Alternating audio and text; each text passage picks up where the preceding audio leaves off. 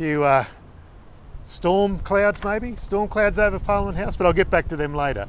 It's been a crazy week, bizarre week in a lot of ways.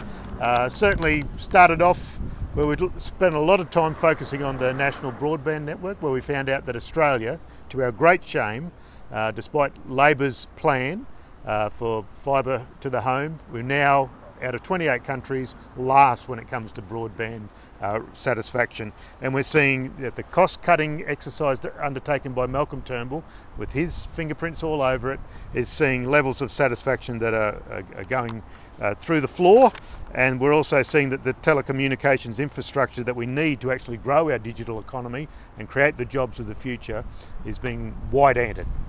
You know, they're laughing at us in New Zealand. Been a few other things I've spoken about.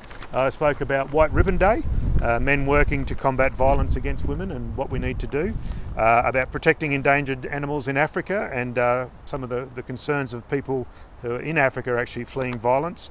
I also joined with Jim Chalmers, the member for Rankin, my good friend. We tabled a petition in support of the Bangladeshi community and the Rohingya people who are fleeing the atrocities being committed against them in Rakhine State in Burma. I also spoke about penalty rates and Intersex Awareness Day. But obviously the whole week's been overshadowed by the Australian Federal Police carrying out executing a warrant that kicked off in the ROC, the Registered Organisations Commission.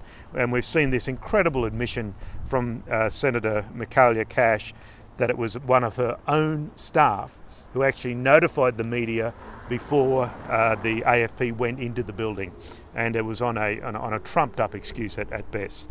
I think we're going to hear a lot more about these storm clouds. It's been an interesting week. There's a lot more to come. Cheers.